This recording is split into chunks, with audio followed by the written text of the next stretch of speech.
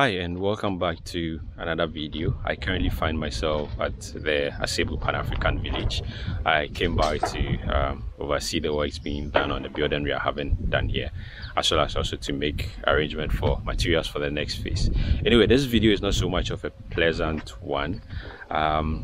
So as we all know, the Asebu Pan African Village is an up-and-coming community, so things are not already established. An example is roads, maybe hospitals, whatever it is. But my main focus is going to be on roads. So what happens is that when people are looking or trying to locate their allocated lands, they create like a narrow road that eventually, once they reach wherever their land is, then they stop over there. So whoever comes after also does same, and then it ends up creating like a narrow road where we've all been using for some time now.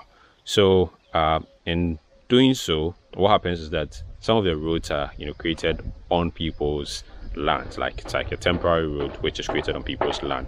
So when it's time for you to have your building project or something done on your land, what you ideally do when you're clearing your land is redirect the road or create like a different place where traffic is still able to move through from that section.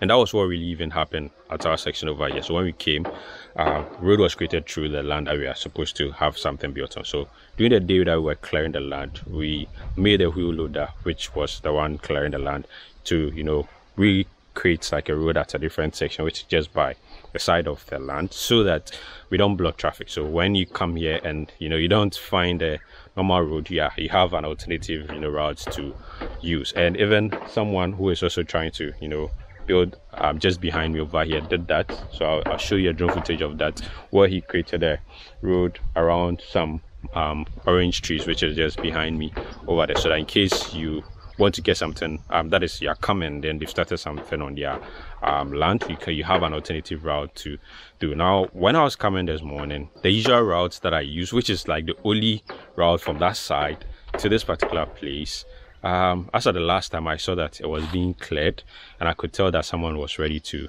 build or like have something done on their project, which is fine. I just got there, got there this morning only to find out that the road had been blocked and a fence wall is being created. And I was like, why?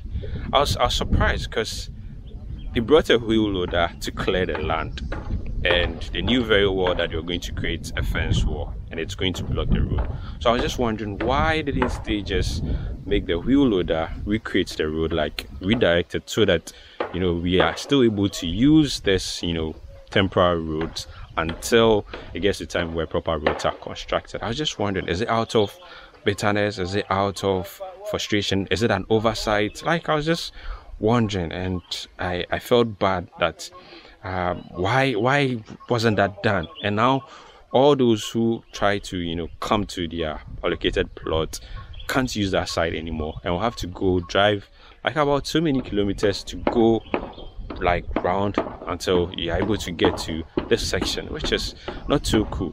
And this morning I had made arrangements for a truck to deliver gravels, so we can use that for the filling, because the foundation has been completed.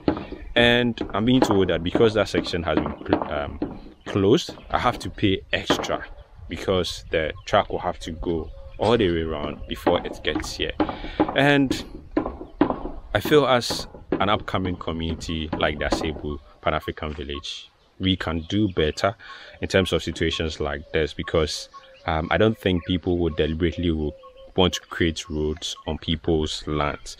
It's just out of a situation that brings it, or that brought that about. So then if it's time for you to do your whatever you want to build, I think the best thing to do is just recreate the road, just a small narrow road. It's not going to cost you any extra, because when the wheel loader came here and he was doing ours, he didn't take any extra for that, and he created. So even when I come, that is why I have to drive through, so I'm able to park my car over here. So well, this video is just to make people aware of situations like this, so that in case you have like plots of land over here and there's a temporary road on it, and you are ready to do something on your road, on your land, I think please try as much as possible to just reroute or try to create another temporary road, so that we are able to all use it until it gets to the point where the place fully gets developed and proper roads are made for this place. So that's just going to be about this video. So I'll share the drone footage of the place where, like, the main road where we've been using to get to this point blocked, and I'll share with you alternative routes which has been created over here by other people who also had road created on their land and now they're ready to do something. So that'll be just about it for this video. I'll be glad if we all try as much as possible to do better in situations like this, so that we don't create any, you know, perceptions and so on, so we are able to live harmoniously, you know, in this beautiful place. So thank you very much for watching. In case you are new to this channel, as usual, kindly go ahead, hit on the subscribe button, and then don't forget to hit on the bell so that anytime I have a new video you get to see it. So I'll see you in the next one.